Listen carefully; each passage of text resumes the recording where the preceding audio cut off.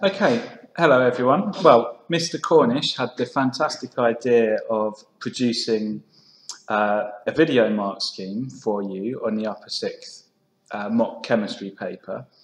We marked this by question, so I marked the multiple choice section, or some of it actually, and also marked question 16.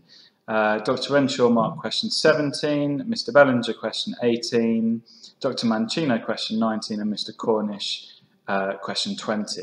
So we're now each going to go through the questions we marked, giving you some important feedback on those questions. So we'll start with the multiple choice section. So this question's about 4 organic compounds. Let's have a quick look at these. We've got ethanol, an alcohol. We've got ethanal, an aldehyde. We've got ethanoic acid, a carboxylic acid, and ethanoyl chloride, an acyl chloride. Okay, so the first question is, which of those is oxidized by ammoniacal silver nitrate? Ammoniacal silver nitrate you should know better as Tollens reagent. And Tollens reagent is used to identify aldehydes. So the answer is B. What's the observation? Well, you get a silver mirror. So Tollens reagent contains diamine silver 1.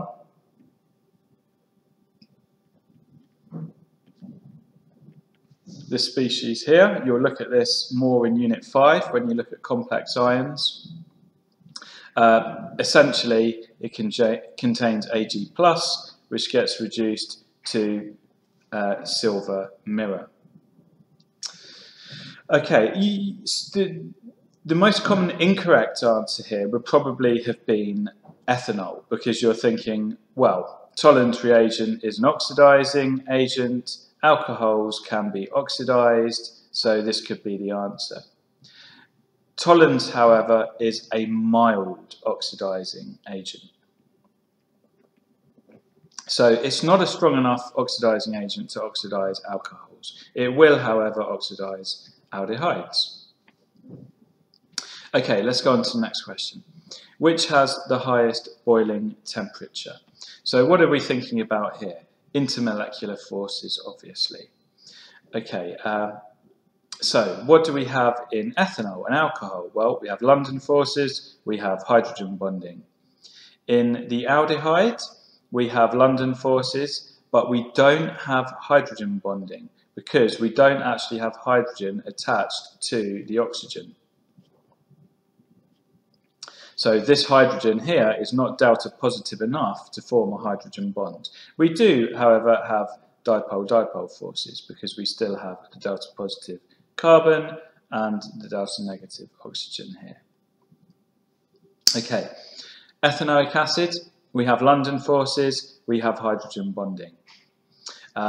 And then the acyl chloride, a little bit like the aldehyde, this has London forces, but also dipole-dipole forces. We have the delta positive carbon, delta negative oxygen, and chlorines. No hydrogen bonding here either.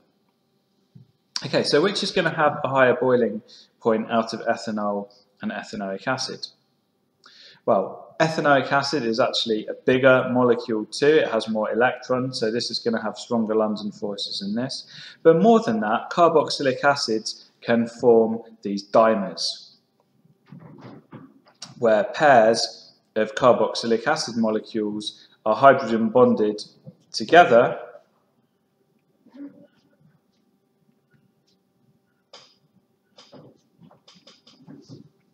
into a dimer, which overall has stronger London forces and therefore stronger intermolecular forces and a higher boiling temperature.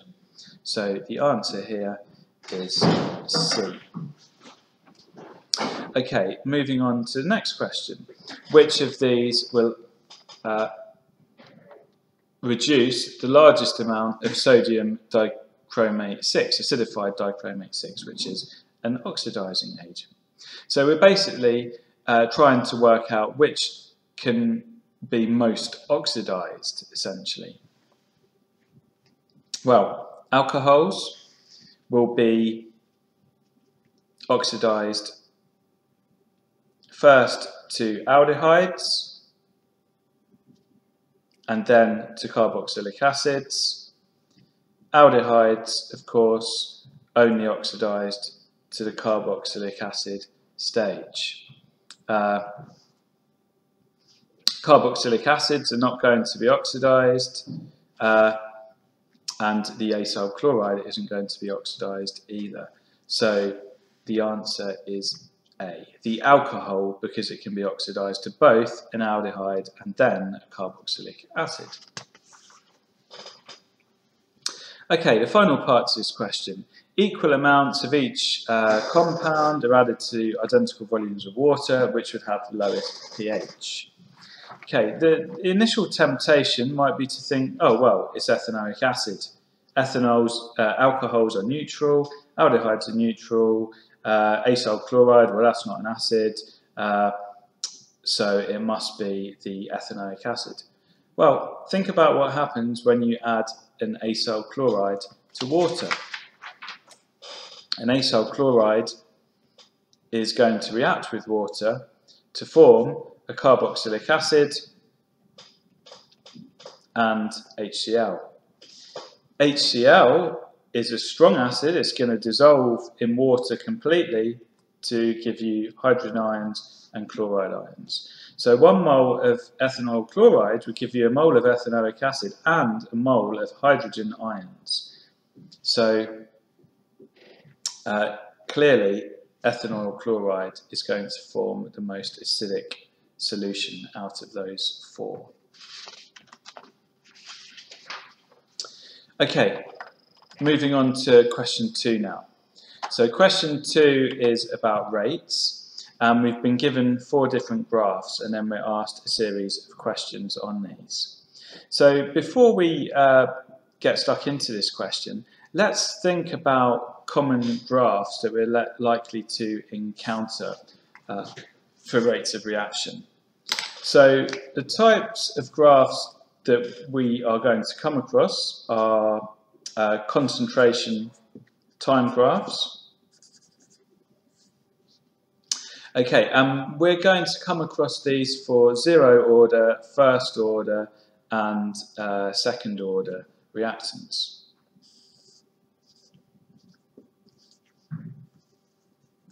So if we have a 0 order reactant, its concentration is going to decrease at a constant rate with time. So that's 0 order. Okay, for 1st order, we're going to have an exponential decay of concentration with time. And for 2nd order, we're going to have a very rapid initial decrease in concentration, and then it will sort of level out a bit more, but obviously still tending to 0 here. I've exaggerated that slightly, but that's the general idea. Okay, so that's concentration time graphs. The other type of graphs we're likely to come across are rate concentration graphs. So what do they look like?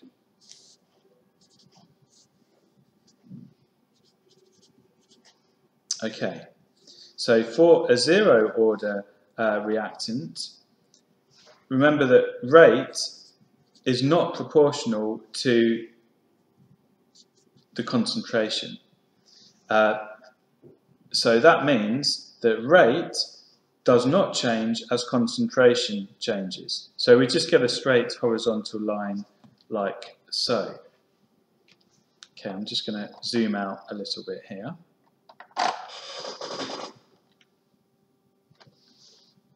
Okay, for a 1st order reaction, rate equals K times concentration, which means that rate is directly proportional to concentration.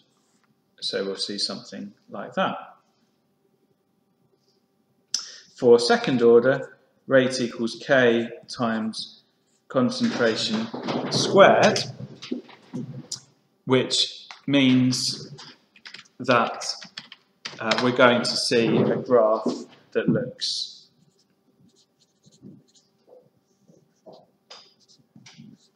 like this. Okay, so these are the graphs we need to be familiar with. The rate concentration graphs, as I have here, and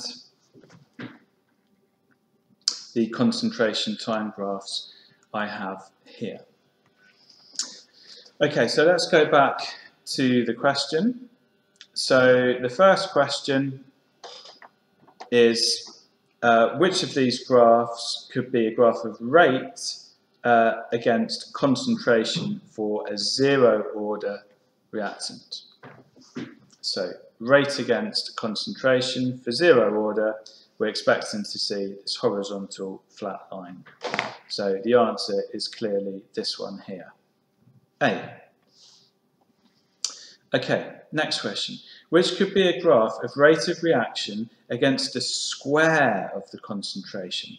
Okay, so that's really important here. Okay, what we've got is rate against the square of the concentration. So what that is saying is that it's this effectively, isn't it? Rate plotted against the square of the concentration. And that is going to be a straight line if it's a second order relationship.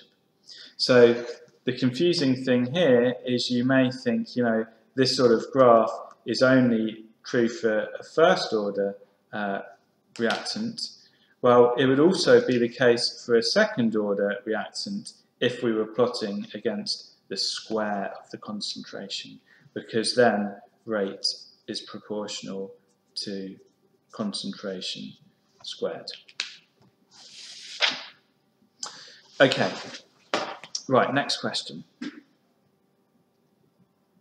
Which could be a graph of the concentration of a reactant against time for a first order reactant? So we're looking for this type of thing, a nice smooth exponential decay. So that is graph D here. Sorry, did I say for the I didn't give you the answer to the previous question, did I? It's going to be B.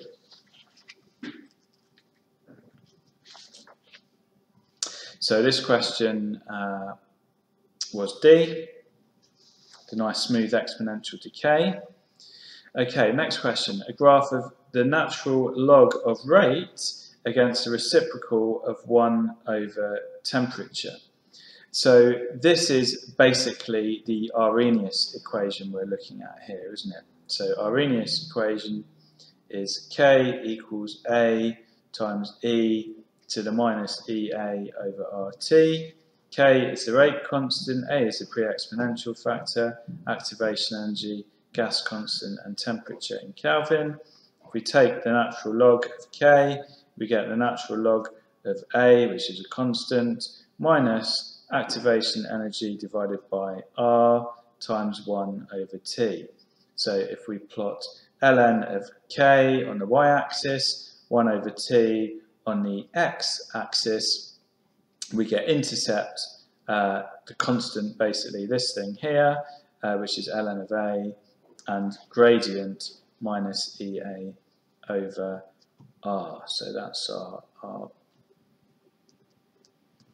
gradient here. Okay, so this is this has a straight line form. If we have 1 over temperature on the x-axis, ln of K on the y-axis, we're going to get a straight line with a negative gradient, which is equal to minus EA divided by R. Now, okay, note here, we haven't actually got ln K, we've got ln of rate, but it's always true that rate is proportional to the rate constant. So because we're taking the log here, you can use ln of the rate instead of just ln of K. Right, question 3 then. So which of the following would form the best buffer solution with pH of 5? So that's the key thing here. We've got an acidic solution. So this is going to be an acidic buffer. An acidic buffer is made from a weak acid and its salt. Okay, so we're simply looking for a weak acid and its salt. Straight away, ethanoic acid, sodium ethanoate, there we go. Nothing more we need to say about that answer and that question, other than ammonium chloride and ammonia would be a good example of a basic buffer. So that would have a pH of about 9 typically. We've got ammonia, a weak base, and is salt, ammonium chloride.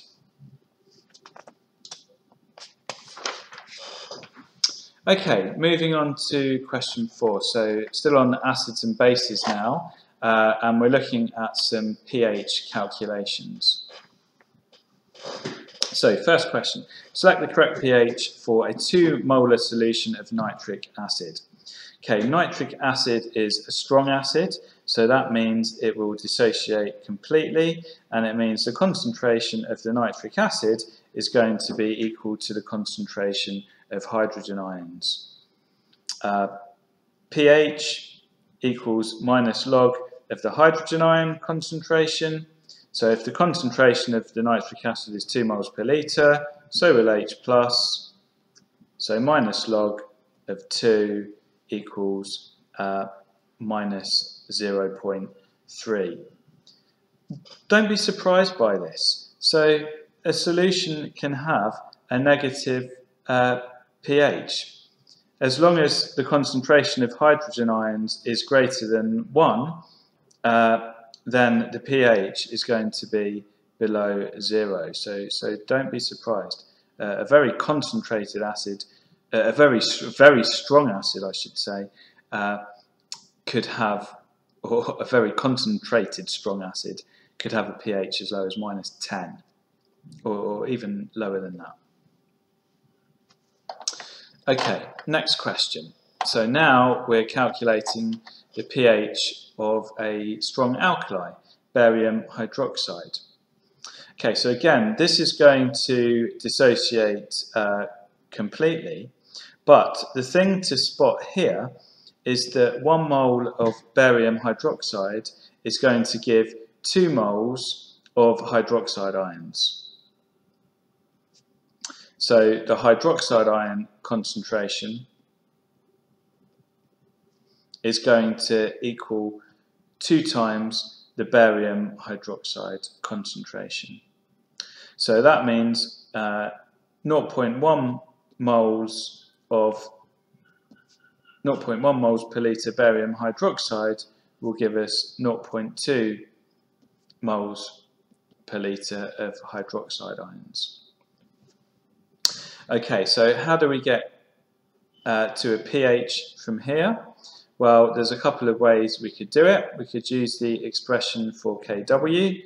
So Kw equals the concentration of hydrogen ions multiplied by the concentration of hydroxide ions. So that means H plus equals Kw over OH minus. And we would then take minus log of H plus. The other way to do it would be to say that pKw equals pH plus pOH. We would calculate pOH just in the same way we do pH. So pOH equals minus log of OH minus, and minus log of 0.2 is 0.7. So pKw minus log of 1 times 10 to the minus 14 is 14. So rearranging for pH, we get pH equals 14 minus pOH, or minus 0.7, 13.3. So the answer is B. The key thing with this question, recognising that 1 mole of barium hydroxide gives you 2 moles of hydroxide ions. And then using the expression for Kw to get the concentration of H+, or going via this method. Okay. The next question. So I suspect that this is the one that caused most problems. Okay, so a mixture of 20 centimetres cubed of 1 mole per litre HCl and 10 centimetres cubed of 1 mole per litre sodium hydroxide. Okay, how many moles of HCl have we got in 20 centimetres cubed of a 1 molar solution? Well, you should be able to work out fairly quickly that's 0.02 moles of HCl. How many moles of sodium hydroxide have you got in 10 centimetres cubed of a 1 molar solution? 0.01 moles. Okay, so if you mix these together, this sodium hydroxide will neutralise 0.01 moles of the HCl. That's going to leave us with 0.01 moles of acid behind, okay? But what volume is that in? It's in a volume of 10 plus 20 centimetres cubed. So that's in a total volume of 30 cm cubed. So we now calculate the concentration, 1,000 times moles over volume, and we'll find that we have a 0.33 moles per litre solution. Take the minus log of this, and you're going to get a pH of about 0.48. So the key thing here is recognising that we're going to have some neutralisation happening, and that whichever was in excess initially, there's going to be either some acid or base left behind. In this case, it's the acid. We need to factor in the total volume of a solution, calculate its concentration, and then determine the pH. Okay, question 5. So it's about conjugate acid-base pairs with the reaction of ammonia with water. So NH3 plus H2O is going to form a solution of ammonium hydroxide, isn't it? NH4 plus and OH minus. Okay, the ammonia, well, we know ammonia is a base anyway, don't we? It's accepted a proton from the water, so this is a base. That means the water is acting as an acid. If we're over on this side, this ammonium ion can donate a hydrogen ion, so it can act as an acid, to the OH minus, reforming this. So this will be an acid. So this is base 1, and acid 1. These two go together, and then if we call this acid 2, this is going to be base 2. These two go together because this can accept a proton to form this, or this can donate a proton to form this. So the bases are ammonia and the hydroxide ions. Okay, question 6. So this is about oleic acid, the structure of which is given here. First part, the systematic name. Okay, well, we can see it's a carboxylic acid. Here's carbon number 1. We've then got 7 carbons with these 7 CH2 groups. So that's carbons 2 to 8 in there. That means this is carbon number 9. This is carbon number 10. And then we have another 8 carbons altogether up here. So that's going to be carbons 11 to 18 up in this bit. It's a Z isomer because the priority groups are on the same side of the carbon-carbon double bond up here. And we can see that the the carboxylic acid bit is connected to the alkene is starting at carbon number 9. That's the lowest number we can use. So it's going to be Z octadec 9 enoic acid rather than A. Carbon 8 is up here. So that's B. Okay, next question. Intermolecular forces. Okay, obviously it has London forces. Everything with electrons has London forces. Okay, does it have hydrogen bonding? Yes, because we have an OH group there. We have hydrogen bonded to electronegative oxygen, so it does have H bonding. Does it have dipole-dipole forces too? Well, yes. This side, these groups are fixed up here. These groups are fixed down here. We have quite a delta negative group up here. It's going to be more delta positive down here. So this molecule definitely does have a permanent dipole. So it has dipole-dipole forces as well. So the answer to this one is C. H bonds, dipole-dipole, and London forces. Okay, next question. Species most likely to cause a peak at mass overcharge 45. So it's going to have to be an ion, isn't it? Mass spectrometers detect positively charged ions, so it has to be B or A. Do these both add up to 45, 24, 28, 29? Yes, they do. But is there any way we can get a CH2-CH2-OH fragment from this molecule? No, there isn't. The atoms are not connected in this way at any part in the molecule. We do have the carboxylic acid group, so this could easily be fragmented and losing an electron with a positive charge. So the answer is D. Okay, final part of the question. What would you expect to see if you tested it with bromine water and PCl5? Well, bromine water is tested for a carbon-carbon double bond. It would decolorize from orange. Do we have a carbon-carbon double bond? Yes, we do. So we're going to see it decolorizing. PCl5 is a test for an OH group. What would we see? We would see misty fumes of HCl being given off if there's an OH group. Is there an OH group? Yes, there is in the carboxylic acid group. So we're going to see the bromine water decolorize. We're going to see steamy fumes or misty fumes of HCl. The answer is A. Question 7. So this is about the reversible reaction here. The decomposition of methane hydrate giving us methane and water. So it's a reversible reaction. We're told that it's an endothermic process, and we can see that we have more moles of gas on the right hand side. 1 mole of gas here, no moles of gas over here. So the first question is about increasing the yield of methane, and we can see that the conditions are changing temperature and pressure.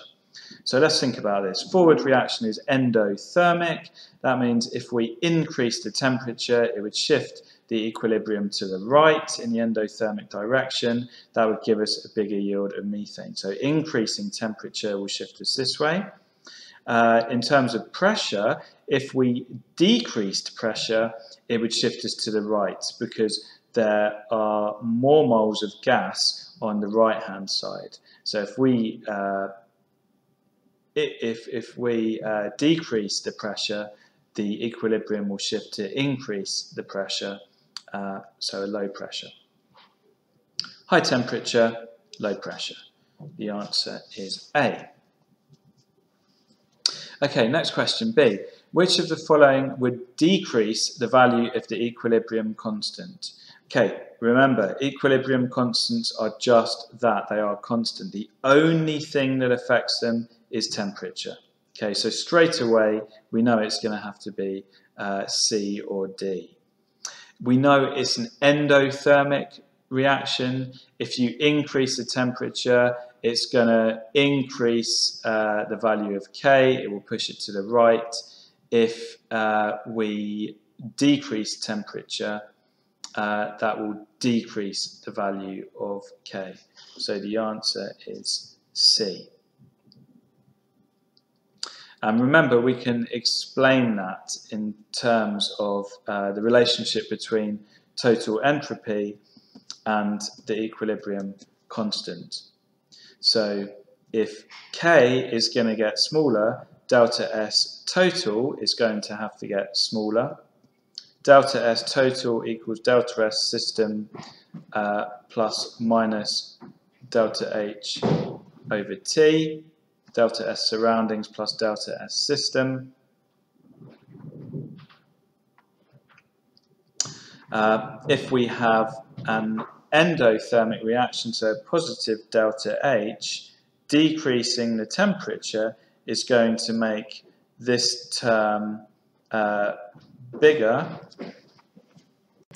which is going to make delta S total smaller. If delta S total is smaller, K is going to be smaller. So decreasing temperature makes this bigger. This, for an endothermic reaction, is positive. So a big value for this is going to make this small, which will make this small. Okay, question 8. So now we're talking about mechanisms, okay, and optical activity. So 3-chloro-3-methyl-hexane. So this is a tertiary halogenoalkane. And we hopefully know that tertiary halogenoalkanes react by SN1 because they form stable carbocation intermediates. The carbocation intermediates are planar species, so they can be attacked by a nucleophile from either side with equal probability. And what this means is that we are going to get a racemic mixture. Okay, so let's have a look through the options here. Okay, a racemic mixture forms because 3-chloro-3-methylhexane forms a carbocation intermediate. Well, yes, that's true. Could it be B, reactions nucleophilic substitution? No, because SN2, an SN2 mechanism for this reaction would not form a racemic mixture. We would get stereochemical inversion, just one enantiomer formed. A 5-bonded transition state here, that would occur again in the SN2 mechanism. And the final answer, because it contains a chiral carbon, well, no. I mean, the fact that it has a chiral carbon means that you're going to have enantiomers in this case, and that means that you could have more of one than the other or not. So the answer is quite clearly A. Okay, moving on to question 9. So which of these is the repeat unit of the polymer formed from this monomer? I always like to draw these out. So we have a carbon-carbon double bond. Attached to the carbon-carbon double bond, we have an H, an OH, an H, and a methyl group. Okay, so once we form the addition polymer, we get a single bond between the carbons in the middle.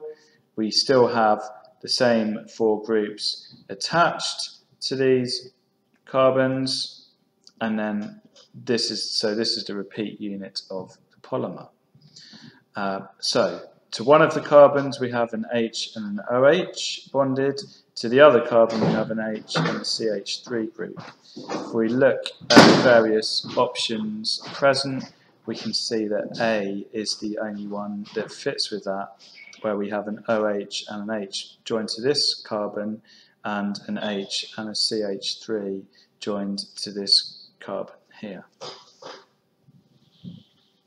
Okay, question 10 is about chromatography. Chromatography is used to separate mixtures, and in all forms of chromatography we have a stationary phase and we have a mobile phase. and the different substances in the mixtures have a different affinity for the mobile phase compared to the stationary phase. So some bind strongly to the stationary phase, some do not bind strongly to the stationary phase and are more attracted to or have a greater affinity for the mobile phase. So we're not just talking about one phase or the other here, it's how they interact with both of the different phases. So the answer is C.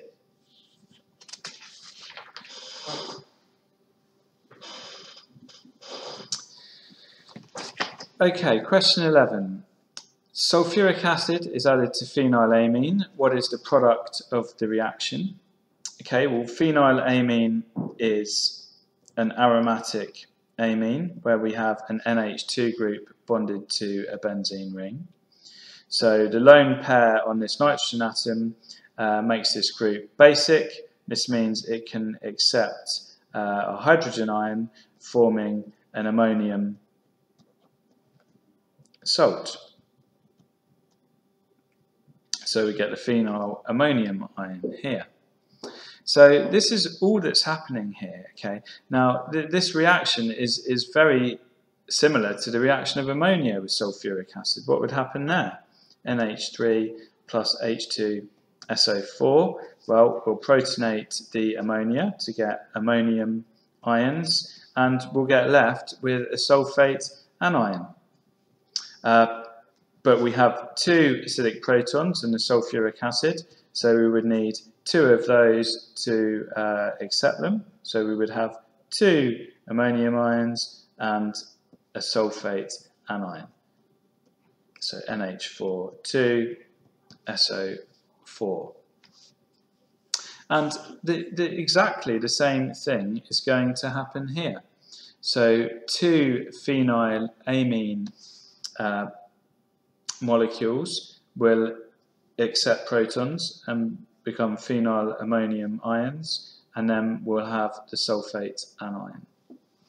The answer is D. Okay, so question 12. This tells us that butylamine has a higher boiling temperature than propylamine. Why is that? So let's just think about the two molecules briefly. So butylamine has an amine group attached to a chain of 4 carbon atoms, so 1, 2, 3, 4. Propylamine has an amine group attached to a chain of 3 carbon atoms. So we can see these are both primary amines with different length of carbon chain. I mean, straight away we can see that the reason this is going to have a higher boiling point than this is essentially because we've got larger molecules with more electrons and stronger London forces. The hydrogen bonding is going to be very similar in both molecules, so this must be the answer.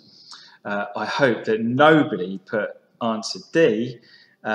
Obviously, it has nothing to do with the covalent bonds at all. It's simply to do with intermolecular forces, and butylamine has stronger London forces than propylamine because it has more electrons.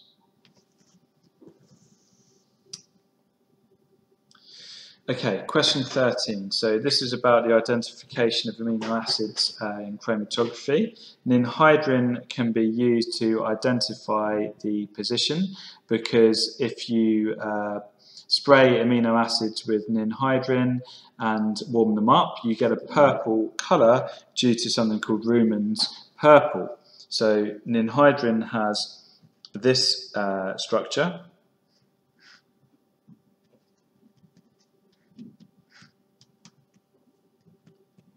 And this will react with primary amines to form a compound called Ruhmann's purple with a big sort of conjugated system of alternating single and double bonds which absorbs visible light and so has quite an intense purple colour. Has this structure here, but you don't need to know that. So this is called Ruhrmann's purple. Okay, so let's look at the options. Reacts with amino acids to form a compound with an intense colour. Yes, that's true. Reacts with amino acids to form compounds, each which has a characteristic colour. No, they're all purple. Actually, there is an exception. So secondary amines do react with ninhydrin, but they give you a yellow or orange colour. And that's because they form something called iminium salts. But actually, you don't need to know anything about that. There's only one amino acid that would give that, and that is proline, where you have the amine is part of a cyclic 5-membered ring. So that's called proline. And that would actually give you a yellow or orange colour with ninhydrin, but essentially all of the others have a primary amine group, and they will all give you this purple colour due to the formation of Ruhrmann's purple. Right, question 14. Okay, so alanine. So alanine is the second simplest alpha amino acid, glycine being the first. So we have a methyl group and a hydrogen atom bonded to the central carbon, and then we have the carboxylic acid group and the amine group. So this is alanine, or the proper chemical name for this would be 2-amino-1,2,3 propanoic acid. 2-amino-propanoic acid. Okay, here we have an acid group with an acidic proton. Here we have a basic group with a lone pair on the nitrogen. So what happens with amino acids is we form zwitterions, where the carboxylic acid group from one amino acid molecule becomes deprotonated and protonates the amine group in an adjacent amino acid molecule, giving us a zwitterion. And this occurs both in solids and in solution. So this explains why amino acids have such high melting points for their size, because there are ionic attractions between adjacent molecules. Not just because of hydrogen bonding, don't say that. It's because of the ionic attractions between adjacent molecules. So if we look at structure A here, well, this has the carboxylic acid group, the amine group, the methyl group, the hydrogen. This is the structure of alanine, but this is the neutral structure of alanine. In this version here, we've deprotonated this group, but this isn't protonated, so that's not correct. Here, we've protonated the amine group, but we still have a neutral carboxylic acid group. This is the correct one, where we have deprotonated the carboxylic acid group and protonated the amine group, which is essentially the same as this here. Okay, and then the final question is about recrystallization. So we do this to purify solids. So what does the procedure involve? First of all, you dissolve your compound in a minimum amount of hot solvent. You then do a hot filtration.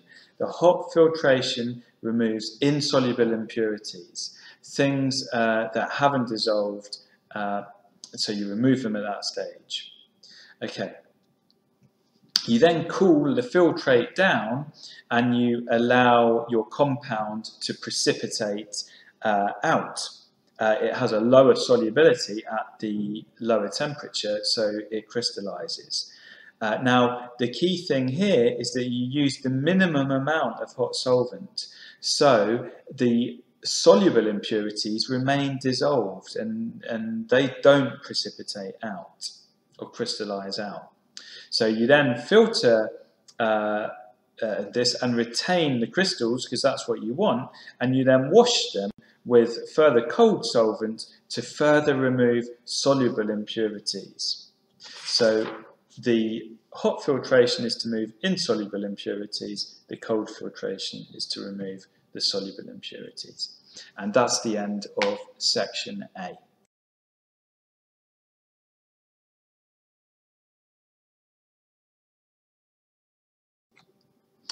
Okay, so this question, question 16, is about calcium chloride. First of all, forming calcium chloride from the reaction of calcium and chlorine, and then about dissolving calcium chloride in water. Right, so the first part of the question asks us to calculate delta S system for this reaction here. Always look for key things in the question. Look, we must include a sign and units. Okay, how do we calculate delta S system? So delta S system equals the sum of the molar entropy of the products minus the sum of the molar entropy of the reactants. We've been provided with some data here, the molar entropy of chlorine molecules, but we're going to need to get some more from the data booklet here. Okay, so first of all, we need the molar entropy of calcium chloride. We go to the data booklet. Okay, calcium chloride is an inorganic compound, so we need to go to this section. Selected inorganic compounds, physical and thermochemical data, page 24.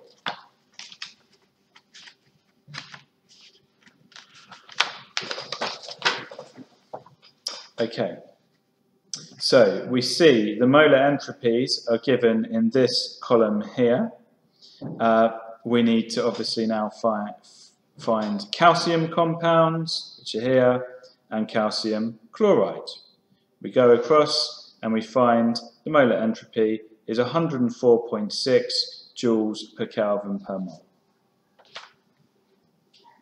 So delta S system equals 104.6 minus the sum of the molar entropies of the reactants. Okay, so we need calcium. Calcium is an element, so let's go back to our data booklet, and physical and thermochemical data of the elements is given right at the front of the booklet from page 2.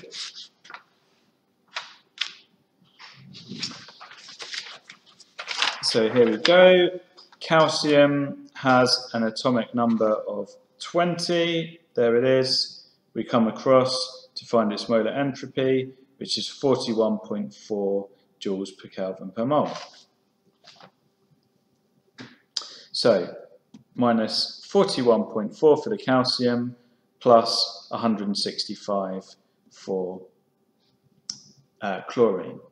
And we should get an answer of minus 101.8 joules per Kelvin, big K, per mole. Information in the question has been given to 3 significant figures, so that would be appropriate for the answer as well, although we haven't been asked to specify this answer to a certain number of significant figures. Okay, moving on then. So, explain fully what a sign for delta S system is as you would expect. Okay, well let's just have a look at the reaction equation here.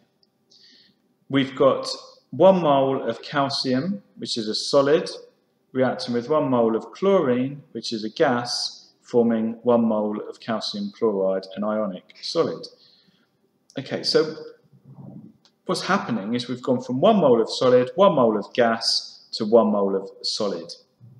Solids are much more ordered than gases. Energy can be distributed more ways within a gas because gases have more degrees of freedom. So we can see as we go from the reactants to the products, disorder is decreasing or order is increasing. So what are the key things we should be saying for this answer here? Well, 1 mole of solid and 1 mole of gas react to form 1 mole of gas. Okay, now a key thing here is that we've said 1 mole and not molecules. because obviously we don't have molecules of calcium and we don't have molecules of calcium chloride. So do not say that, because it will cost you a mark. We do have molecules of chlorine, but not of these two. So we should be talking about moles rather than molecules.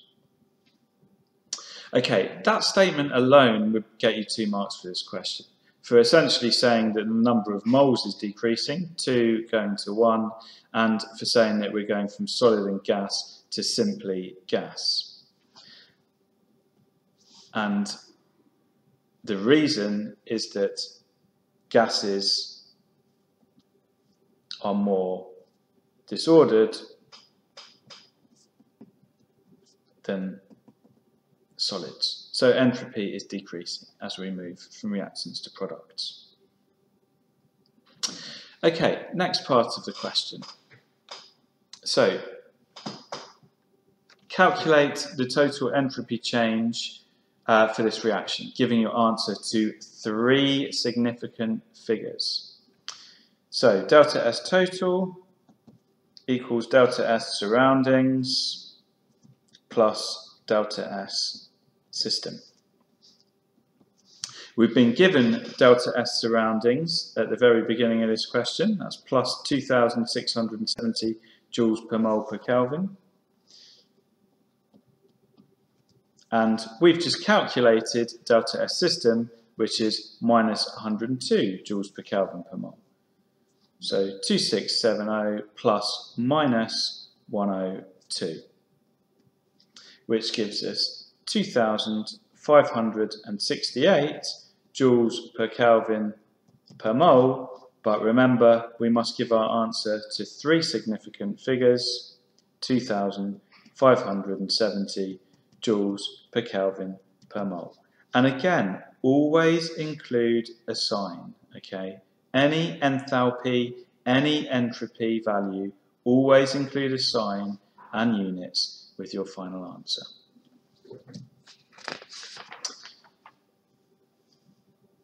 Okay, part C. So we've been asked to calculate the entropy change of the surroundings, use the entropy change of the surroundings to calculate delta H for the reaction. Okay, what's the link between delta S surroundings and delta H? Well, delta S surroundings equals minus delta H over T. Rearranging this for delta H, we multiply through by minus temperature. So delta H equals minus delta S surroundings times T.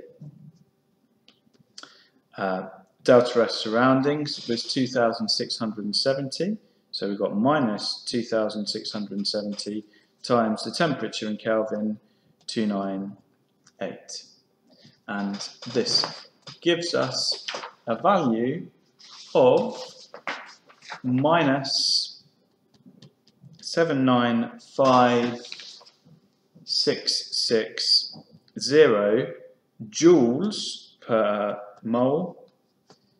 So minus 796 kilojoules per mole. So we'll get 1 mark for correctly stating the equation here and 1 mark for the correct answer. We were given the units up here. Good idea to include them again. If you're going to write the units, make sure you write the correct ones. Okay, and obviously this is an exothermic reaction. It should have the negative sign. Okay, so now we go on to the next part of the question, which concerns dissolving calcium chloride in water. So we've got 0.05 moles of calcium chloride. We're dissolving that in 51.8 centimetres cubed of water, giving us 50 centimetres cubed of a 1 molar solution, with a temperature rise of 15 degrees C. So the first part of the question, calculate the energy transferred in joules. And we're given an equation to use. Now, actually, no, this is not a good question because the units of the volume are not specified. So we don't know. We're left to guess here. Are the units centimetres cubed or are they decimeters cubed? Well, I think we have to assume they're centimetres cubed. We've just been given a number here, 4.2. I mean, okay, we should know that this is the heat capacity of water. 4.2 joules of energy is needed to raise 1 gram by 1 degree. But the units aren't given, that's not good. And then we've got delta T, the temperature change here. Okay, the volume of the solution is 50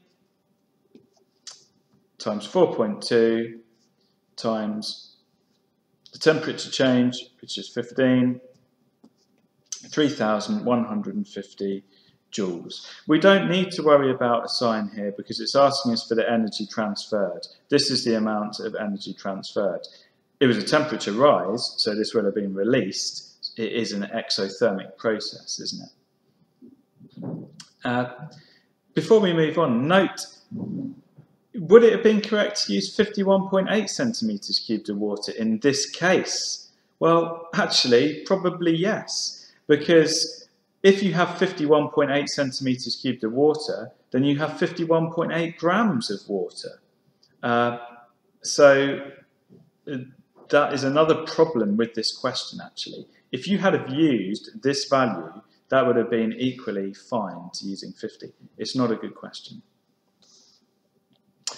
Okay, calculate the enthalpy change of solution of calcium chloride in kilojoules per mole. So for delta H here, this is an energy per mole, so we need to divide the heat transferred divided by the number of moles. The heat transferred we calculated in the previous question, so that's 3,150. The number of moles of calcium chloride was 0.05. This gives us an answer of 63,000 joules per mole. But remember, this is an exothermic process, so delta H has a negative sign, so minus 63 kilojoules per mole. Okay, moving on to the final part of the question then. So now we have a Hess cycle which we are going to use to calculate the hydration enthalpy of chloride ions. Well, let's label this diagram we've been given here.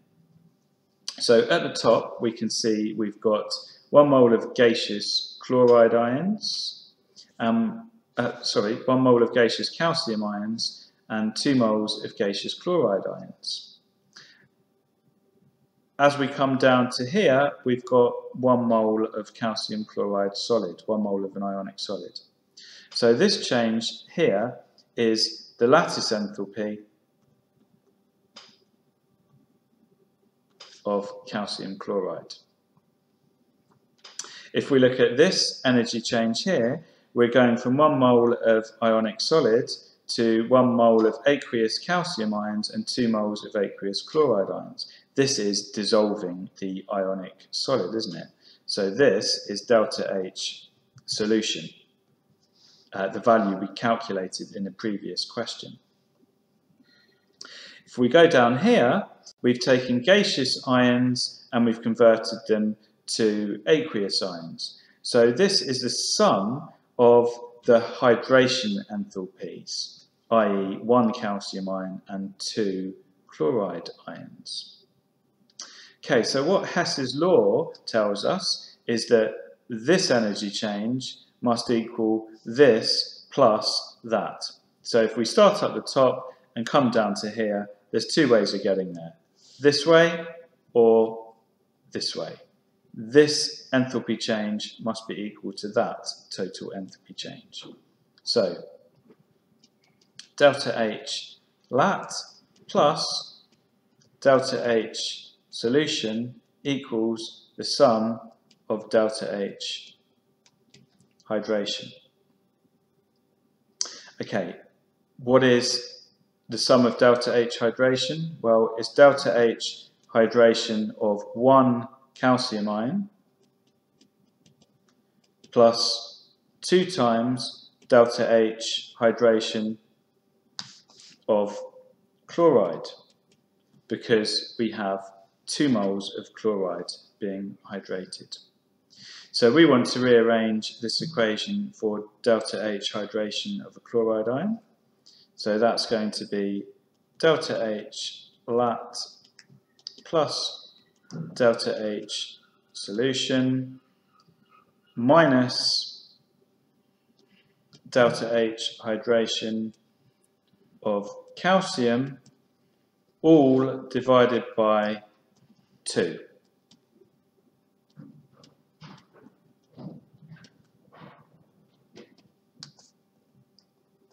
Okay, so values then. The lattice enthalpy of calcium chloride we are going to need to get from the data book.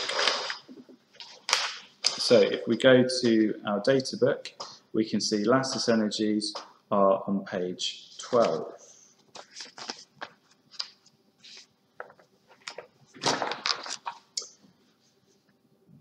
So going to page 12, we find calcium, we come across to chloride, and we find that lattice enthalpy is 2258. Now remember, these are negative lattice enthalpies, so lattice enthalpies are always exothermic, so this is a minus value. So this is minus 2258 plus delta H solution, well that was minus 63 kilojoules per mole. We've been given the hydration enthalpy of the calcium ion at the top here, which is minus 1560, so that's minus 1560, so plus 1560, and then the whole lot divided by 2. And that gives us an answer of minus 380.5 kilojoules per mole. Now, actually, this question seemed a bit unfamiliar, but really you have sort of seen this really at sort of AS and certainly at A2 as well. I think it was the unfamiliar format of this question that confused pupils. And I remember that when marking this for the exam board too.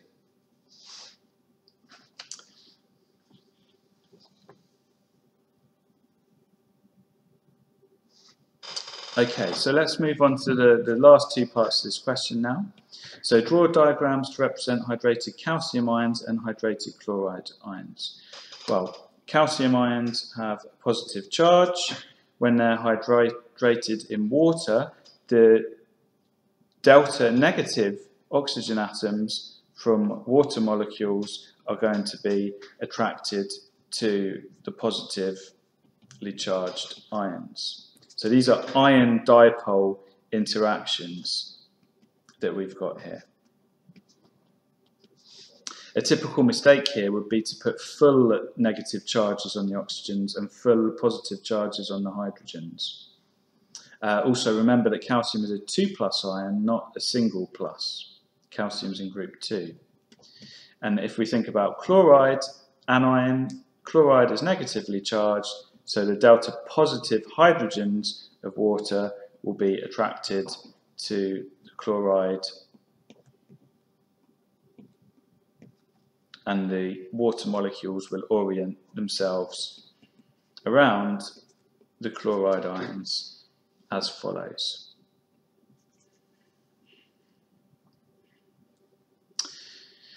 Okay, final part of the question then. So suggest why the addition of anhydrous calcium chloride to water results in an increase in temperature and decrease in volume. So we were told previously that the volume decreased from 51.8 to 50 centimeters cubed.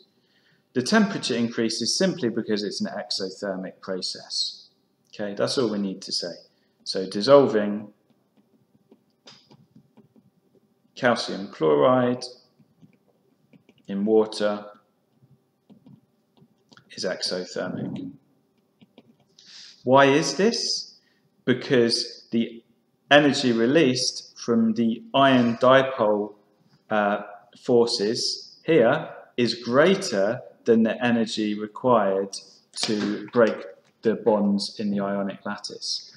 A common misconception here would be to say that breaking bonds releases energy. Breaking bonds does not release energy. That is endothermic. It needs energy. The energy released is from these ion dipole interactions that are formed, and that is greater than the energy needed to break up the lattice. Okay, that's pretty straightforward. Why does the volume decrease? That's a bit trickier. Well, essentially because the water molecules become more ordered once they are hydrating these ions. The water molecules are strongly attracted to the ions, so they cluster around them as a cage. That means they're more ordered after the ionic solid has dissolved than they were before, where they were freer to move around in solution. So the volume decreases because the water molecules are ordered or clustered around the ions. Okay, so that's question 16. Dr. Renshaw will next be going through question 17.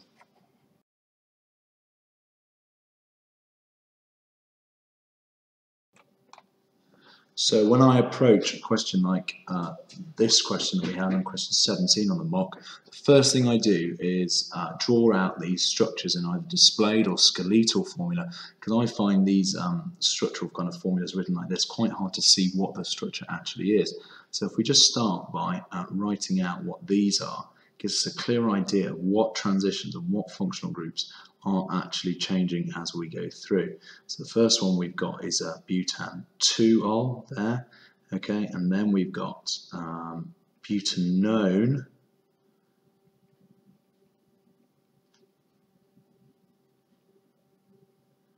then we are still keeping our chain, but butanone, we've created an OH group, and we've added a nitrile group. Okay, that's quite hard to see sometimes if you've not drawn it out. And then we've still again got a 4 chain of carbons where we've still got our OH here, but we now have a carboxylic acid group there. So we can actually see what's changed as we've gone on. We've gone from an alcohol to a ketone, we've gone from a ketone to a hydroxynitrile, we've gone from a nitrile to a carboxylic acid. So you can see those major functional group changes as we step through. So even before you've even attempted the questions, you can see where they're actually going to be pointing you towards.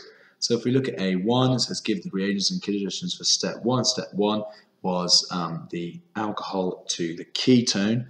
So for this, you need potassium dichromate 6.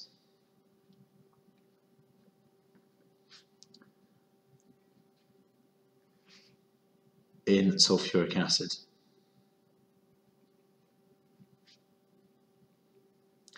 The conditions, because it does ask you for the conditions and the reagents, we're going to reflux it. Okay, if you just put warm, you wouldn't get the marks. You could also write distill.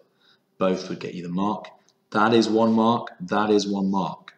You have to write both the potassium dichromate and sulfuric acids if you want to get the mark. Okay, you can write the formula. Obviously, potassium dichromate is K2Cr2O7. If you write acidified dichromate ions, then that would be absolutely fine as well. But you must ensure you've written the acid there as well. So if we look at A part 2, it says butanone is formed in step 1.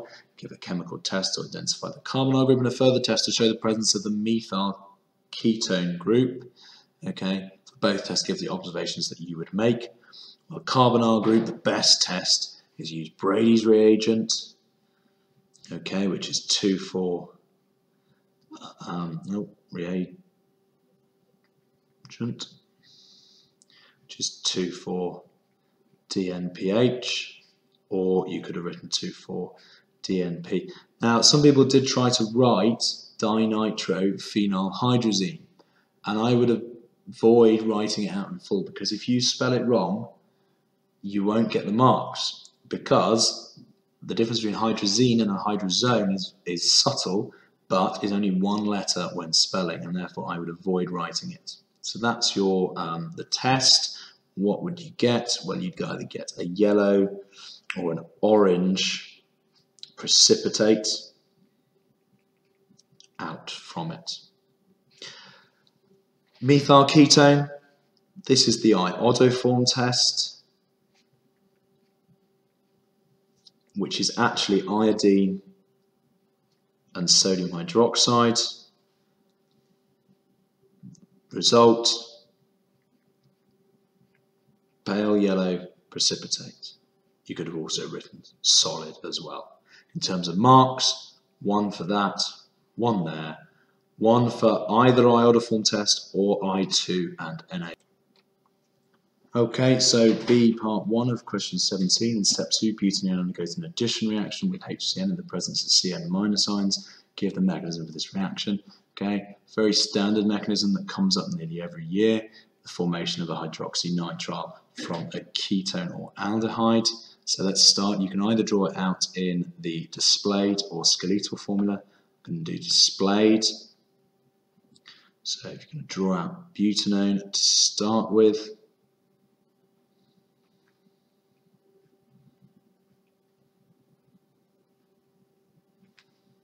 okay, so we've got butanone here, and we've got our Cn minus, and that's going to be our nucleophile attacking in. Now the minus charge is actually associated with the carbon, therefore this is where your arrow needs to come from. You can draw a lone pair on the carbon as well to show the electrons coming from there, but it's definitely not coming from the nitrogen, it's the carbon that's doing the attacking. So make sure we draw a curly arrow, and it comes and attacks the carbon of the carbonar. Make sure your arrow goes to this carbon, okay? It can't go somewhere near it or somewhere in between, it must go to the carbon. Okay, this would then mean we'd have 5 bonds around carbon, so we can't have that. Therefore, we break the double bonds over here, and the electrons come up and onto the oxygen. So they come up there. We then form the intermediate. So then draw the intermediate out, where you've got an O minus up here, and you've added C triple bond N, your nitrile there. Now the last bit is the protonation of this. We're in acidic conditions because we've got HCN, therefore we can literally just use a curly arrow to go towards H plus ion. You don't need to show the formation of the H plus ion, okay? You can just show that. Make sure your arrows are going from the negative to the positive, not the other way around. They never go the other way around. Then draw out the final product that you get. This should be a sanity check at this point, because you can compare it back to your answer that you gave or that you drew out at the very start in the reaction scheme, and then this is that product there, the third box down. So 1 mark would be for the arrows correct at the beginning. Both arrows need to be correct and specific. 1 mark for the intermediate and making sure the charge is in the right place. And then the final mark is for this final arrow going to the positive hydrogen to then be able to protonate your intermediate here. So B2, by considering the mechanism of the reaction explained by the addition of hydrogen cyanide to butanone, gives a solution which has no effect on the plane of polarization of plane polarized light. Well, obviously this question is talking about optical isomers. You've seen the use of plane polarized light, okay, and no effect on the plane. Well, this is going to indicate, because if we look at our product here, we actually are generating a chiral center, therefore it should be optically active, but actually there's no effect.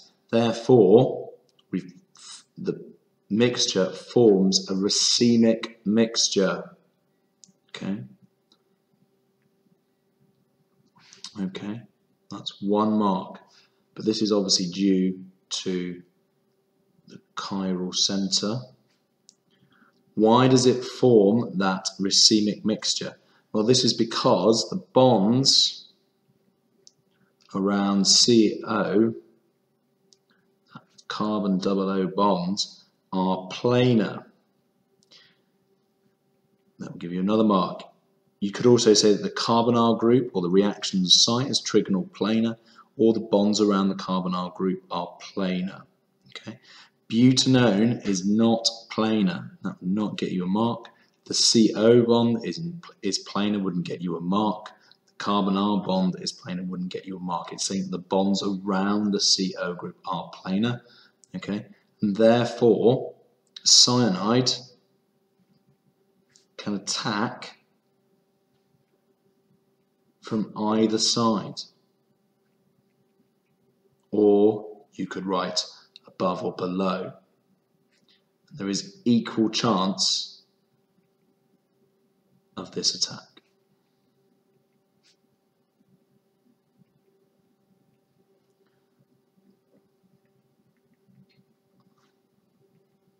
Final mark for stating something about where the cyanide is attacking from. Okay, C1 is the type of reaction occurring in step 3. Well, this was just hydrolysis. Okay, and then C2, explain why the presence of the alcoholic hydroxyl group cannot be confirmed in the infrared spectra of 2-hydroxy 2-methyl butanoic acid. Well, this is because the peaks are going to overlap. Okay, yes, there is an OH peak causing from the alcohol, and there's an OH peak from the carboxylic acid, so you've got this bit and this bit, but the OH absorptions for the alcohol and carboxylic acid overlap.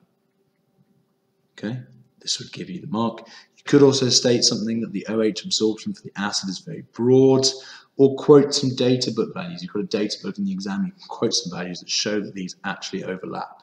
If you wrote that the OH absorptions were similar or the same, that would also gain you the mark. But just stating that they both have OH groups is not enough just to get 1 mark. You needed to say something about this absorption, okay, and why we're not going to see it in the IR. C part 3, the hydrogen in the alcohol group and 2-hydroxy 2-methyl-butanoic acid can be identified by a single peak in the NMR spectrum. Give the chemical shift you'd expect for this peak. Well, the data book states it's between 2 to 4 ppm. Okay, if you wrote any shift within this range, you get the mark. Anything outside, no mark. Okay. 10C4, explain why in high resolution NMR the peak due to the hydrogens of the 2-methyl group and 2-hydroxy 2-methyl-butanoic acid is a singlet. This is because there's no hydrogen atoms on the adjacent carbon atom. You'd also probably get the mark if you stated something that there were no hydrogens within 3 bonds away. Hydrogen-hydrogen splitting in NMR tends to only occur over 3 bonds, and therefore any more than that you won't be able to see it. But this is the good answer that will get you the marks. If you'd just written there were no adjacent hydrogens or neighbouring protons or something like that, you'd have also got the mark. The last part of this question: as molecules of 2-hydroxy 2-methyl-butanoic acid react together to form a condensation polymer, draw a displayed formula for this polymer showing 2 repeating units. Well, I'm going to draw the monomer to start with, just to show you what it looks like. So I'm going to draw it slightly differently to how I drew it earlier,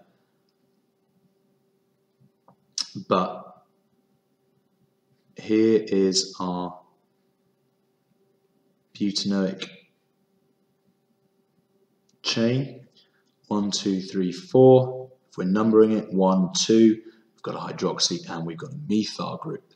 So that's my monomer unit, and what you're having is a condensation polymer where you're going to lose H2O, the O and H, and the H from here. So if we're going to bind this with another one, we're going to form an ester bond, okay? So if we want to draw the product, starting with 1 monomer unit over here,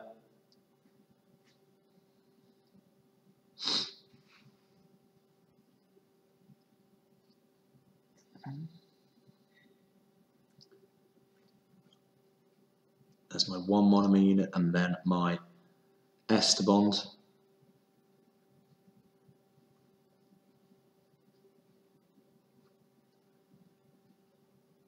making sure we're drawing all of the carbon chain in. Okay. Brackets are a good thing to add. You don't need the N on the outside the brackets here because it asks you for just 2 repeating units. It was 1 mark for the ester linkage in the center, and then 1 mark for getting the rest of the structure correct there.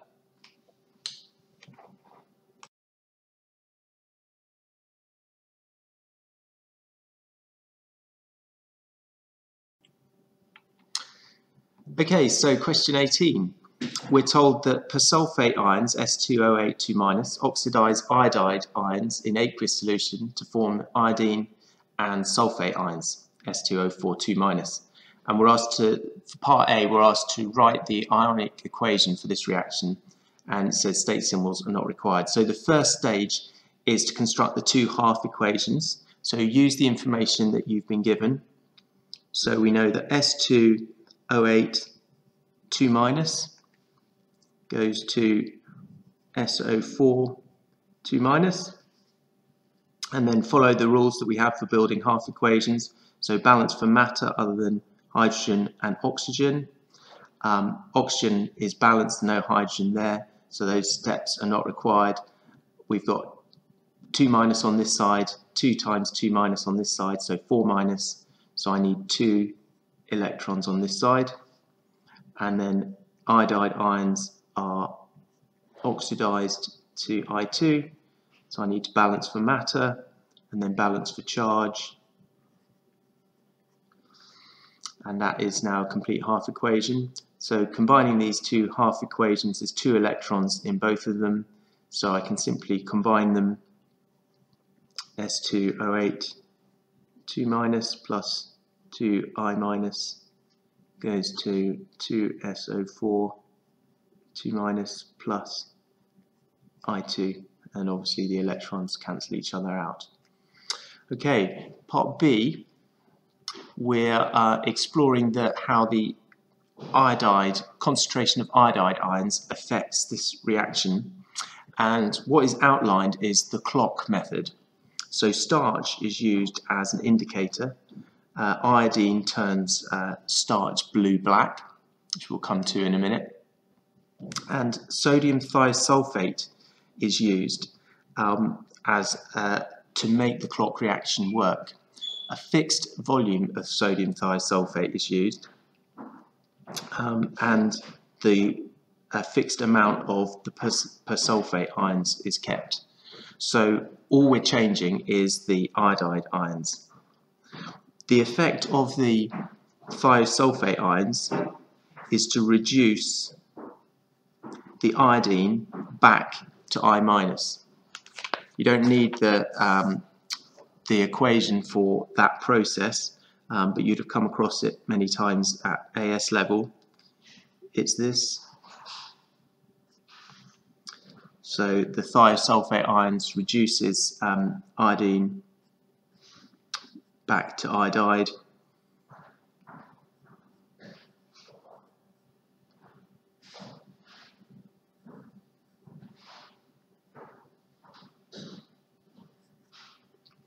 Okay, so that's the balanced equation for the reduction of iodine back to iodide.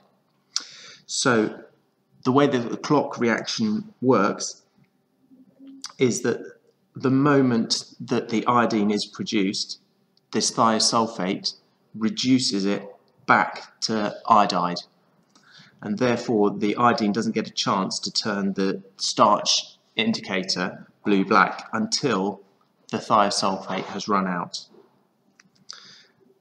So this therefore can be used as a measure of reaction rate, because we can take a measure of the time it takes for the blue-black to appear, and the blue-black colour will appear the moment that first drop of iodine is produced, when the thiosulfate has run out. And if we use a fixed amount of thiosulfate each time, we're measuring a fixed amount of iodide being oxidized to iodine, and therefore the moment that it goes blue-black is a measure, the time it takes, 1 over the time it takes is a measure of the initial rate of reaction. Okay, so let's go through what we've been asked.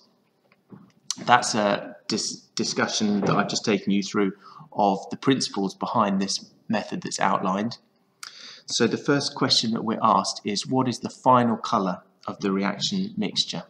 Okay, so eventually this thiosulfate runs out and the iodine is then remaining, and that, as we know, as we've just said, is turns starch blue-black.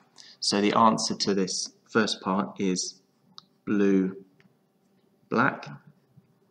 and the mark scheme allowed you to say blue or black, but not purple, because purple is the colour of iodine in something like cyclohexane. What would be observed if the reaction was carried out without the addition of sodium thiosulfate? Well, if we didn't have the thiosulfate to reduce the iodine back to iodide, then the solution will go blue-black immediately. The moment that this persulfate oxidizes the iodide to iodine, the solution would turn blue-black. So the answer to this part is immediately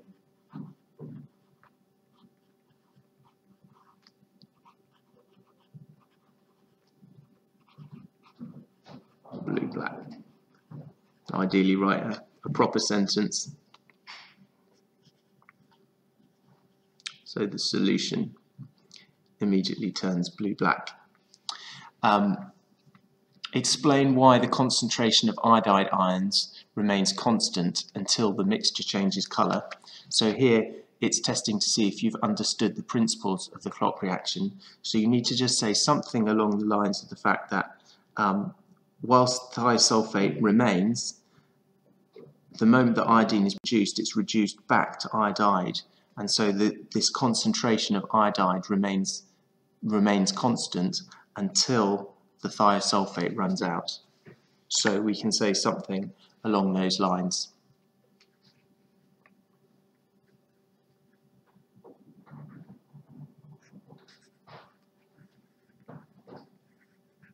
The concentration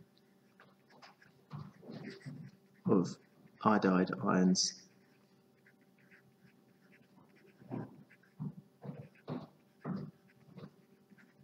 remains constant until the thiosulfate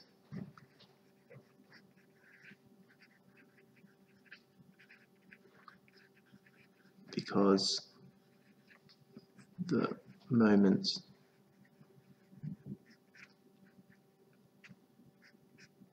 I2 is produced,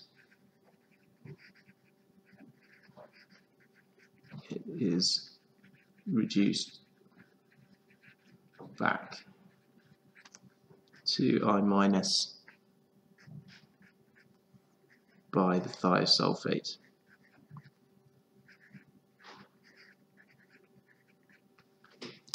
Okay, so we've then been given some data to plot to look at the effect of iodide concentration on the rate of reaction. We've got this data here, so we've got the concentration of iodide, the time it takes for the starch to turn blue-black, and 1 over time, which is obviously a measure of the rate, because the longer that time takes, the slower the reaction. So 1 over time gives us a measure of rate. And we've been asked to plot a graph of 1 over time on the vertical axis, in other words rate, against concentration of the iodide ions on the x-axis. So a graph of rate against concentration. So in a question like this, the first thing that I would do is to write on my axis what I've been asked to plot, because firstly that makes me clear on what I'm plotting, but it also means I don't forget at the end to properly label the graphs with the axes and their units. So on the y-axis I want to put 1 over time, and the units seconds to the -1, just taken straight from the table, and concentration of I- and the units moles per decimeter cubed. Okay, now this graph paper, you want to use as much of it as possible, but you don't want to choose a scale that makes it very difficult to plot. Some people tried to plot scales with, say, using 3 large squares for 10 units. Well, that makes it very difficult to know what a small square represents, so pick a sensible scale. So if we start with the x-axis, so the largest number for the x-axis is 0.01, and the smallest is 0.004, so it kind of makes sense to go down to 0. So an appropriate scale to use on this axis would be something like this, and then fill in 0.005, 0.0075, and these are all values in the table, so that makes that nice and easy, and 0.0025, and I've used enough of this scale here, the squares available to make that sensible. Then if I look at the y-axis, so that's these values here, the largest value is 0.025, the smallest is 0.01. Again, makes sense to use the origin, so I can go 0.01, 0.02, 0.025, 0.003 here, and 0.015, 0.005. Okay, so that's the scale. Then I've simply got to plot the points. So the first point is 0.01 and 0.025. So that is here, 0.0075 and 0.0188. So that is around there, and 0.005 and 0.0125, so that's very easy. That's that point there, and then the final one is 0.0040 and 0.01, so that's this line here, and 0.040. So I've got those points, and as you can see, they very neatly form a straight line to the origin. So using a ruler, join those points together. It's obviously a line of best fit, but the data's been very kindly set out so that pretty much the points lie on the line.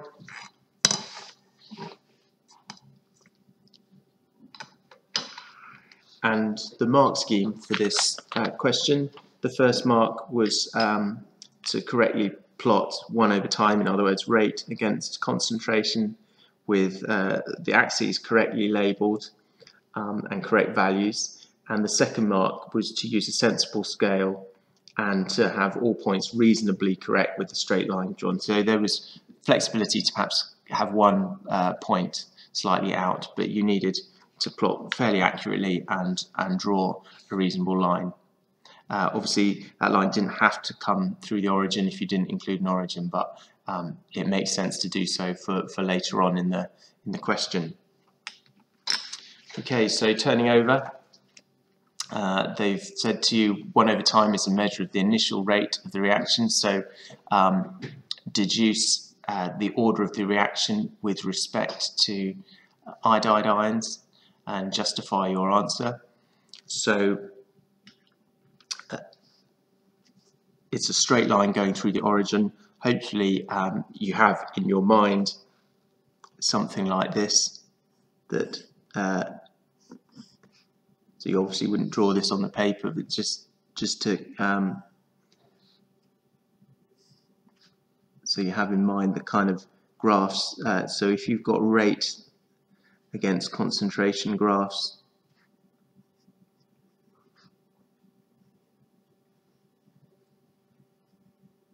rate minus 3.15 equals minus 0.69 equals, so I'm taking this away from this, so it's minus EA over R multiplied by 3.31 times 10 to the minus 3 minus 3.20 times 10 to the minus 3, so that is 0.11 times 10 to the minus 3, and the C's cancel each other out. So I can then rearrange that equation by bringing all of this onto this hand side. So minus EA equals minus 0.69 multiplied by R, which is 8.31, divided by 0.11 times 10 to the minus 3. So the negatives cancel each other out, and I get EA equals plus 52100 joules per mole, and that's to 3 significant figures, which I think is the appropriate number of significant figures, given that you've got 3 significant figures in this data table. So that's my answer with method 1. Method 2, which would be to think about the kind of graph that you would get. You can plot a graph with 2 points, obviously, and work out the gradient. You're not given graph paper, but you can think about that graph and what it would be like. So if you can imagine plotting on this axis here, ln 1 over time,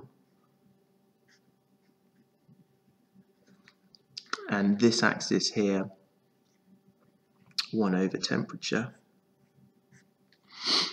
You can then put the points that you've been given. So this is a negative scale, which can make it slightly confusing to get the right way around. So you would put minus 3.15 here. So this scale is and minus 3.84. So you basically got your two points on this axis here, and this axis here, 1 over time, you've got 3.20 times 10 to the minus 3 and 3.31 times 10 to the minus 3.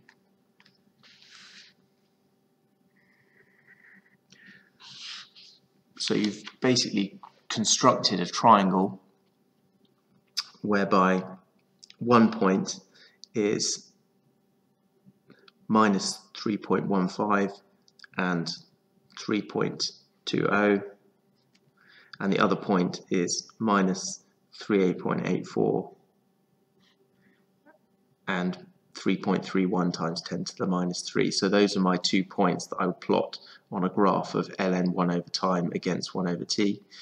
And I know that on that graph, according to this equation, if I plot this again on the y-axis against this, that the gradient of the straight line will be minus EA over R. And so the gradient of this line is minus EA over R.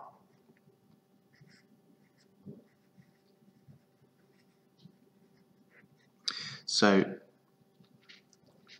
your first mark would be, for this method, be for saying gradient equals minus EA over R. And then the second would be for working out the gradient using this triangle. So you can work out the edge of this triangle and the edge of this triangle. So this is minus 0.69, and along this is 0.11 times 10 to the minus 3. And so the gradient here equals,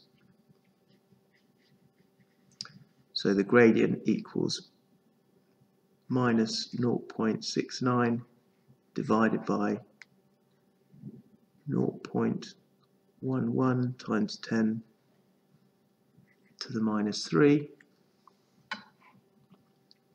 and that equals EA minus EA over R.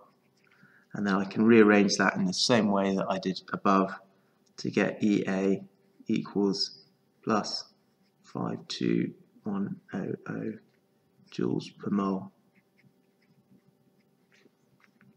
The three significant figures.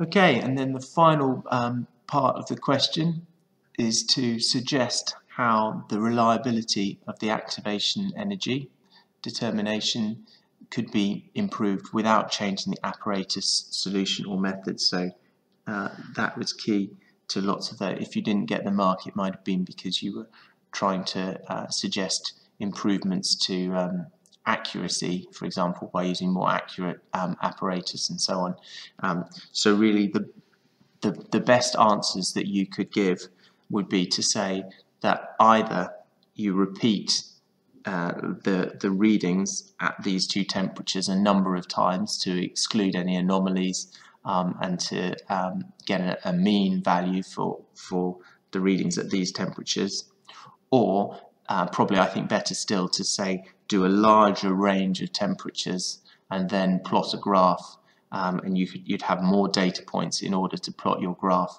and work out the gradient being minus EA over R. So your two options really for this were record data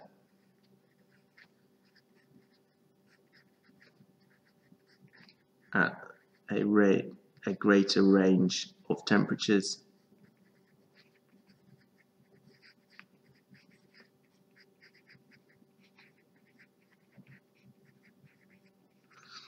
or your alternative would be to say take multiple readings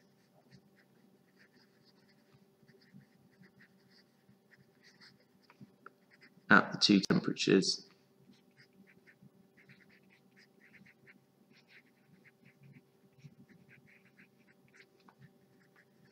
and exclude any anomalies.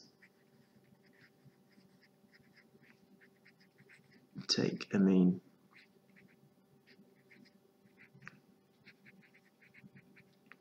Okay, so that's the end of that question.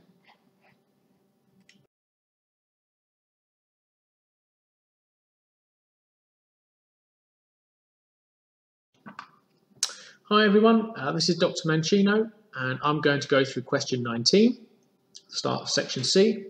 This question was all about equilibrium, and it focuses on the decomposition of hydrogen iodide into iodine and hydrogen. Gives you some information, stuff that you must read and take note of. There's a lot of information in here that you need to get your head around in order to get a feel for what the question is asking you about. We'll move straight on to question A, part 1. How would the appearance of the contents of a tube change as it was cooled to room temperature? Well, if you look at this equilibrium mixture, it contains three gases, HI, iodine, and hydrogen. Now, what you should know from your chemistry experience thus far is that iodine as a gas is a purple vapor or a purple gas. Hydrogen is a colourless gas. Hydrogen iodide is also a colourless gas. So this equilibrium mixture would be purple in colour because of the iodine vapour. So if you're going to talk about how the appearance of something changes, you must always say what it starts off as and what it then becomes, so a before and after.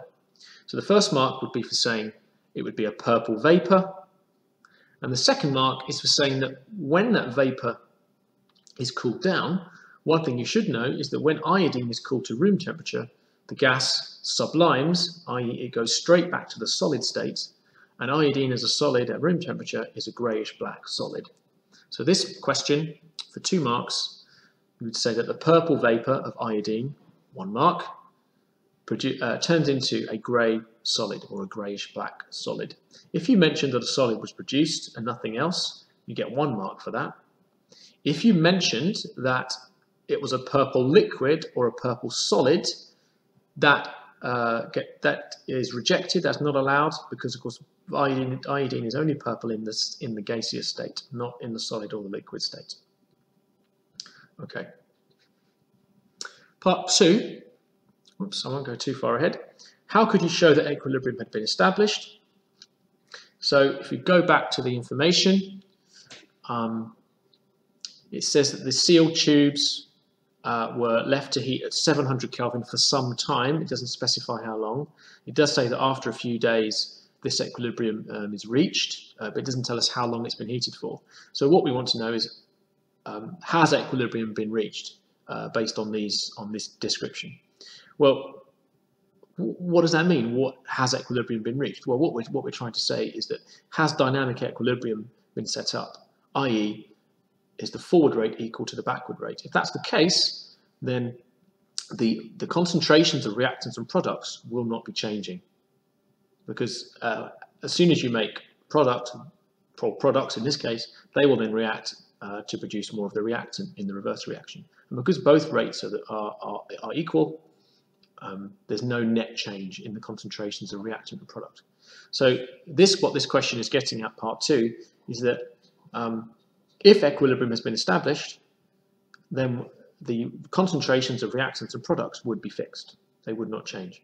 So what we could do is we could take our mixture, we could heat it for an additional period of time, say a couple of days, and then after that time we could then measure the concentrations of either reactant or product and compare it to what the concentrations were before we heated it for that extra period of time. And if the concentrations are the same, then we can say that equilibrium has been reached. So a decent model answer for this question is that you would heat the mixture for a different length of time or an additional period of time, as I said, maybe a couple of days. Then you would measure the concentrations of either a reactant or a product, and if it's then the same as what it was before you heated it, then you can prove that equilibrium has been reached. Another way of thinking about it, if it's hard to measure the concentration, you could look at the colour of this mixture. We've already said from the first part that this mixture would have a purple appearance because of the iodine gas, so you could heat it for an additional period of time. If the colour doesn't change, which you would obviously measure the colour intensity using a colorimeter, if you get the same reading, if the colour is the same after a couple of extra days of heating, then that also proves that equilibrium has been reached, because you haven't affected or changed the iodine concentration, and thus the concentrations of HI and H2 will also be constant. Okay. Part B is calculation. Okay, so it gives us the equilibrium concentrations from one experiment of HI, H2 and I2. The volume of the tube is 30 centimeters cubed, and it wants us to calculate the initial mass of hydrogen iodide. So of course, if we want to work out the mass of hydrogen iodide, we are at some point going to have to know the moles of hydrogen iodide that was present at the start. All right, so that's what we're leading back to. Okay, if we want to know the moles of HI at the start, we need to know the total moles of everything once equilibrium has been reached. And that will be equal to the moles of HI at the beginning of the experiment, i.e. before equilibrium was obtained. So we know the volume of the tube, and we know the concentrations of each of the three components, so we can work out the moles, the total number of moles from all three components. So this is how we would do it. As you remember from AS, moles equals the volume in decimeters cubed multiplied by the concentration. So the volume in this case, so let's do it for each gas in turn. So we'll do it for HI. Moles of HI is equal to 30 over 1,000. That converts the centimeters cubed into decimeters cubed. The concentration of HI is 0.00353. Put that into the calculator, and we should get 1.059 times 10 to the power of -4 moles, and that's of HI. We do the same process for H2 and for I2. So 30 over 1,000. We can use the same volume because all the gases are in the same tube, so they all occupy the same volume. This time the concentration of H2 is 0.00048. We work that through and we get the value of 1.44 times 10 to the power of -5 moles. Okay, the moles of I2 will be the same as the moles of hydrogen. That's because the concentrations of both gases are the same at equilibrium. Okay, so if we repeat that calculation, we get the same answer as the one above. Okay, so these are the moles of all the gases at equilibrium. Therefore, all of these moles, the moles of H2 and I2 came from HI, because it was HI decomposed in the first place. So this is the moles of HI at equilibrium, and these are the moles of H2 and I2 that are produced at equilibrium. It therefore follows that the moles of HI at the beginning is equal to the sum of all of these three.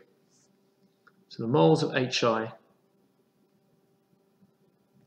initial equals the sum of these three values. So if I label this A, B, and C, do A plus B plus C, we get the value of 1.347 times 10 to the power of -4 moles. So that's our initial moles of HI. But the question wants us to calculate the initial mass.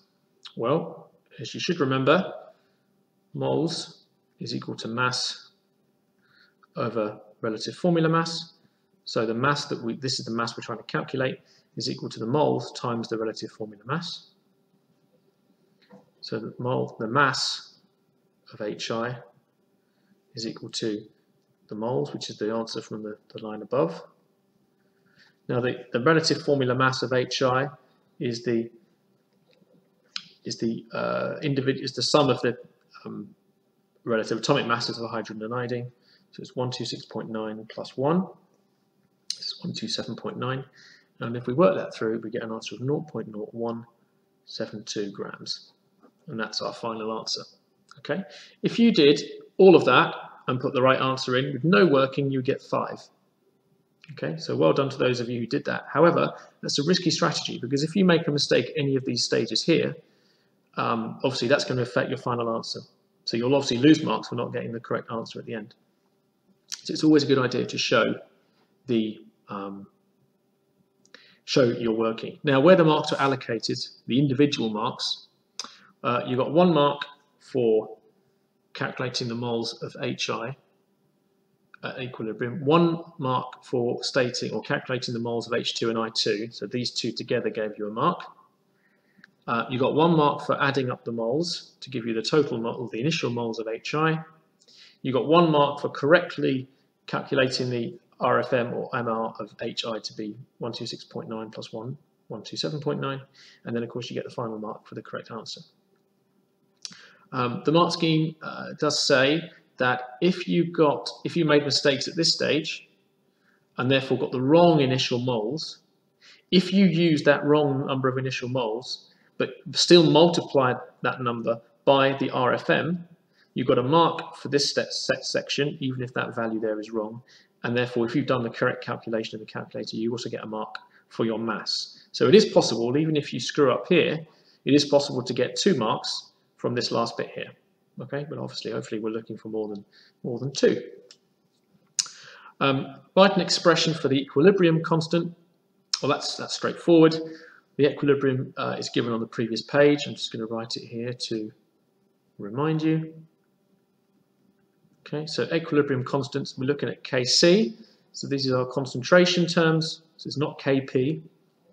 Okay, so it's the concentrations of the products divided by the reactants, taking into account any balancing numbers, which then become powers. So Kc is equal to the concentration of I2 multiplied by the concentration of H2, all divided by the concentration of Hi squared. Squared because, of course, we have the number 2 as the balancing number in the equation.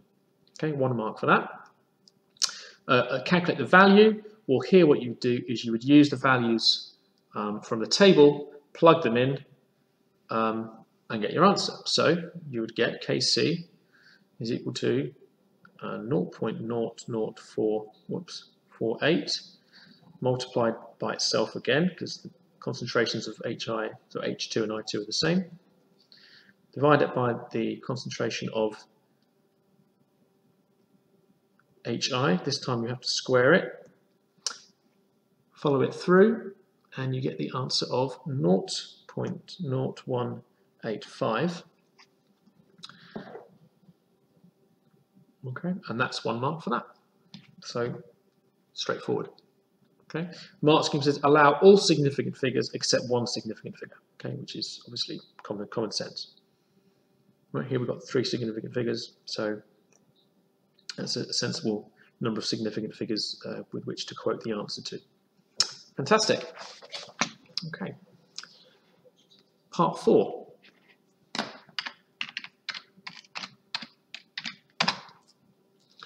Does this equilibrium constant have units? Explain your answer.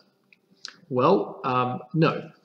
in essence, the equilibrium does not have units, and the reason is that if we look back at the equilibrium expression, what we're doing is we're doing concentration times concentration on the top, divided by concentration squared on the bottom. So we've got concentration squared divided by concentration squared, so the units of concentration will cancel. Or in other words, we have the same number of moles in the equation for products as we have reactants. We have 2 moles on this side, 2 moles on that side. So that means that the units will cancel. So going back to the question, no, the concentrations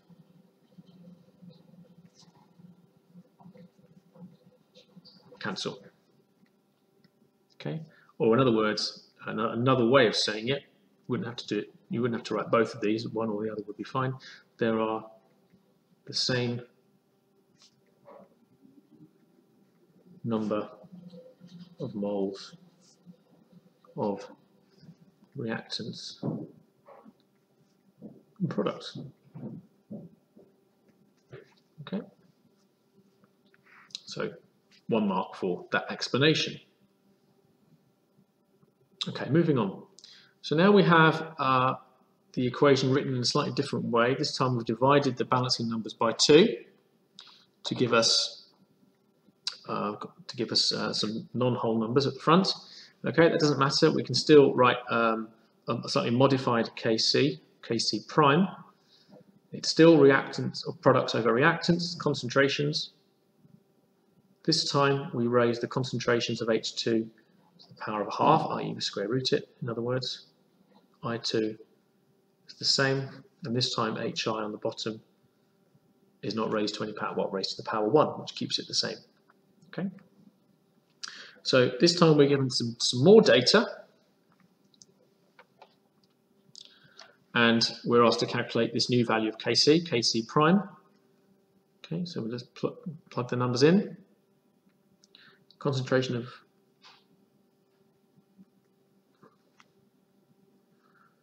that's of H2. Well, they're both the same as it says in the table. okay, all over the concentration of HI, which is 0.00353. Okay, take care with the calculator here.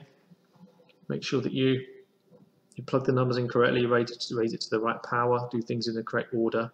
Otherwise you get calculator error. It's a very common mistake. And if you carry that through, the final answer will be 0.136. Again, there will be no units because the units cancel. There's the same number of moles of reactants and products. Even for this modified equation, there's 1 mole of reactant and a total of 1 mole of product if you add both these half moles together. So the units cancel. And so there's 2 marks for this question. There's 1 mark for that. The second mark is for this part, which is deduce the relationship between this value and the value calculated in B part 3. Now let's remind ourselves, there's a little aid memoir down here. B part 3 value was 0.0185, so I'd probably tend to put it here as a little reminder to me.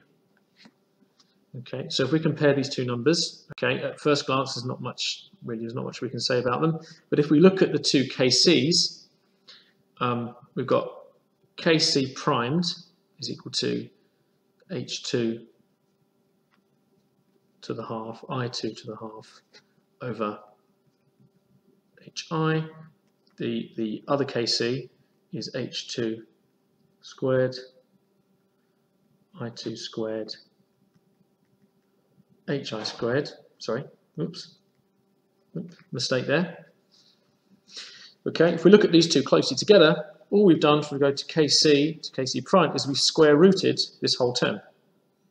So if you square root each of these terms, well, the square root of H2 will be H2 to the half, the square root of I2 will be I2 to the half, and the square root of HI squared will just become HI.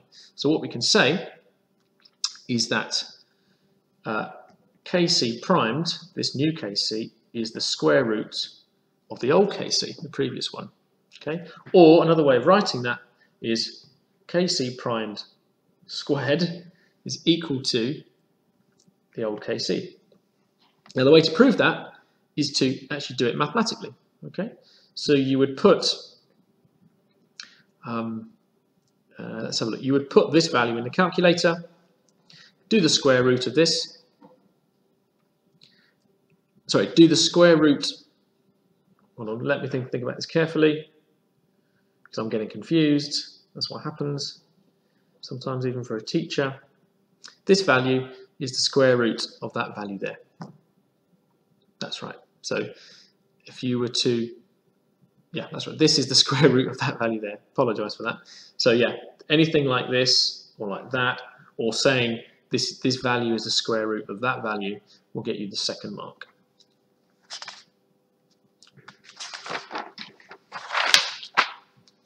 Okay, and the last part of question 19, probably the hardest question, part of the question in question 19, is to think about the effect of pressure on the position of equilibrium.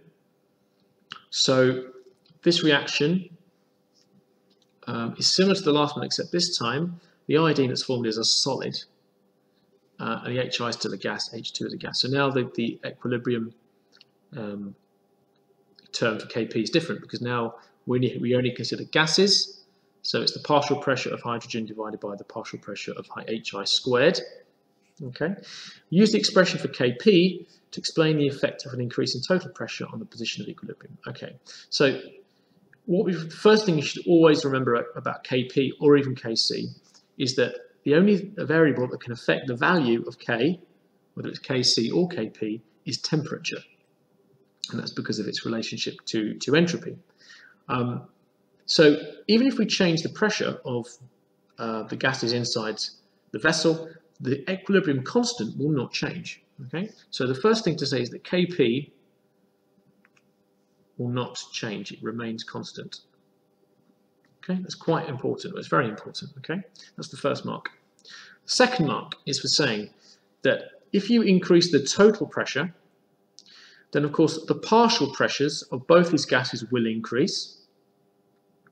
But of course the one that increased most is going to be the HI, and that's because its partial pressure is squared. So if you consider the ratio partial pressure of H2 over partial pressure of HI squared,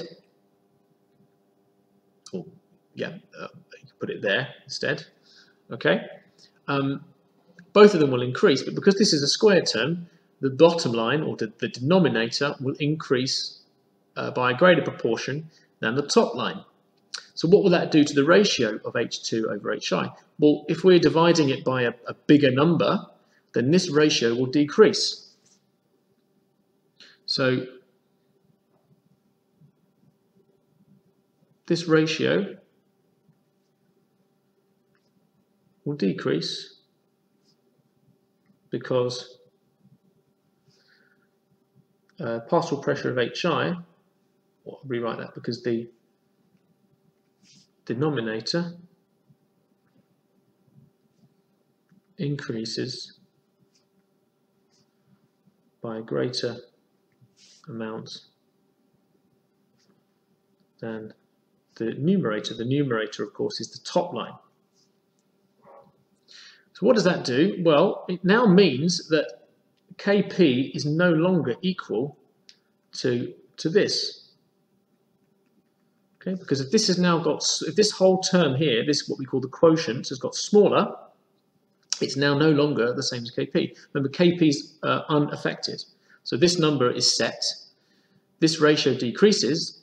That means that the system is now no longer in equilibrium, because for it to be in equilibrium, the quotient term must equal the value of K. Okay. So how are we going to, what will the system have to do in order to make this quotient bigger to then re-equal Kp?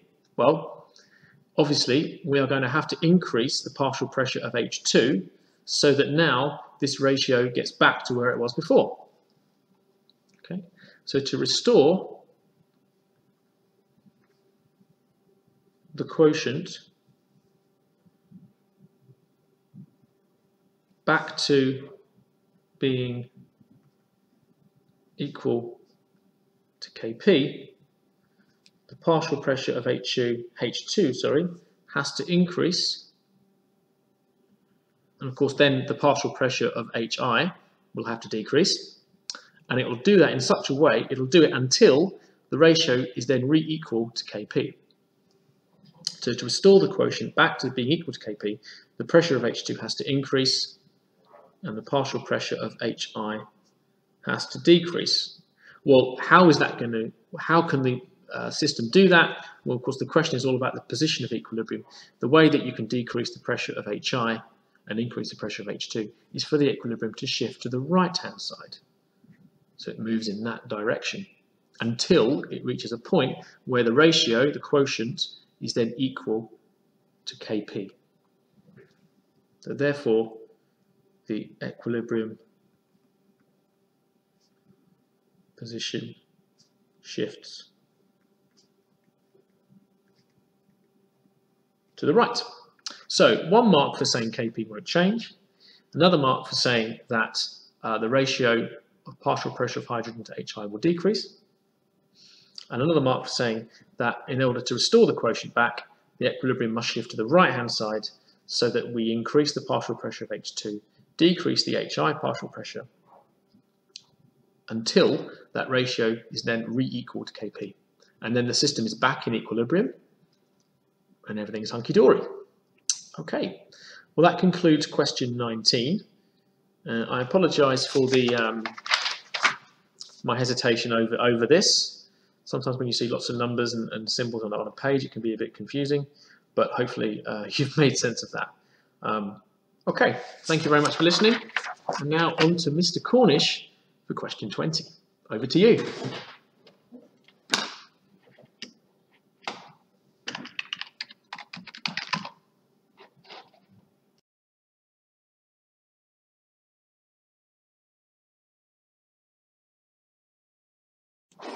Okay, hello ladies and gentlemen, we're doing question 20 out of the A2 mock paper. What you'll need to do first in this question, any question that looks like this, is have a good read through the pre-text. There's quite a lot of information, the things that are most important are the structures that you're going to be asked about, that you'll need to refer back to, and specifically this paragraph here about ethoxyethane. Do refer back to this during the question because there's many hints and tips in there. The first question, A part 1, is relatively straightforward. It's a intermolecular forces question where you need to talk about ethoxyethane, the dipole-dipole interactions, and the London forces versus ethanol, which has hydrogen bonds. That gets you the first 2 marks. The third mark is for saying that more energy is needed to separate the ethanol molecules because the hydrogen bonds are the most strong. A part 2, a rather specific question, and I'll show you the answers now. You need to pick 3 of these 6, as I say, very specific answers. Pause the video now if you'd like to look at those in more detail. Moving on to part 3, suggest why this molecule is more stable. Well, it's because the CF bonds are stronger than the CH bonds. Because they're stronger, this molecule remains in the atmosphere for a greater amount of time and hence has a greater effect as a greenhouse gas. Procaine then is basic. Tells you it's basic. Why? Because there's a lone pair on the nitrogen for the first mark. The second and third marks can come from 1 of 2 examples. The easier example for you at this point will be the fact that the lone pairs of the nitrogen bonded to the alkyl groups, that's CH3 groups for example, are more basic. Why are they more basic? Because of the inductive effect. We can see that here where the arrows represent the electrons moving down the bond towards the nitrogen, freeing up these electrons to act as a base. The other explanation is to do with benzene and the overlap of the benzene free electrons with the nitrogen lone pair, which means it's less basic. That will come up soon in your current topics. Part C, part 1, here we have a reversible reaction. That's the main disadvantage, the only disadvantage that we're concerned about. And it leads on nicely to this alternative 2-stage synthesis of benzocaine that we're concerned about. There's 3 main marks, and I'm sure you put this in more detail, which you'll need to. But the first mark is for using PCl5. And that gives us this intermediate here. And then we add ethanol at the end to give us the product. A little bit of NMR for you on part D. There's lots to read through. Again, do read through it. We're concerned about this spectrum here, which corresponds to this molecule. If I just zoom out slightly, we should be able to see all of it. The easiest one to get round is E. You can see E has got the strongest signal strength, i.e. it's got the biggest integral, which corresponds to 1, 2, 3, 4, 5, 6, 7, 8, 9, 10, 11, 12 E protons. The C proton bonded to the oxygen, we know that's around about 5 ppm. And B is the only other single proton in an environment. So B and C are quite straightforward. A and D require a little bit more thought. However, protons directly bonded to a benzene ring do have a high ppm, up here at over 7, when those at D are here at just over 3. The easiest way to interpret this initially is to look at the integrals. And then the final question, HPLC versus NMR. The HPLC is going to be better, and you need to talk about why. If we think about chromatography in general, then we're only going to see 1 peak, or if we're thinking about really basic chromatography, 1 spot if we only have 1 thing present. So the purity is easy to see if we only get 1 peak in HPLC. The problem with NMR is impurities or trace impurities, they're not going to be very concentrated. So those peaks given off by those trace impurities are likely to be hidden due to the background there. That's question 20. It's 20 marks. It's quite substantial. And as I said at the beginning, you should be referring back to the pretext quite often.